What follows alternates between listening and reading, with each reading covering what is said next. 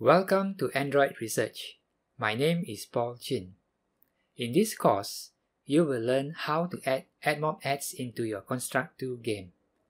By the end of this course, you will be able to use Admob plugins, export Cordova projects, create and use GitHub repositories, use PhoneGap Cloud to build your apps, generate and use key stores to sign your APK files.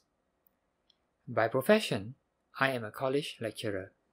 I have been teaching computer science and IT for about 20 years. I have a lot of experience in teaching web development, apps development, and games development. This is a fun course in which there are plenty of step-by-step tutorials whereby you will be able to easily follow along on your PC. There are plenty of practicals and hands-on exercises and practice. Relax, enjoy, and have fun.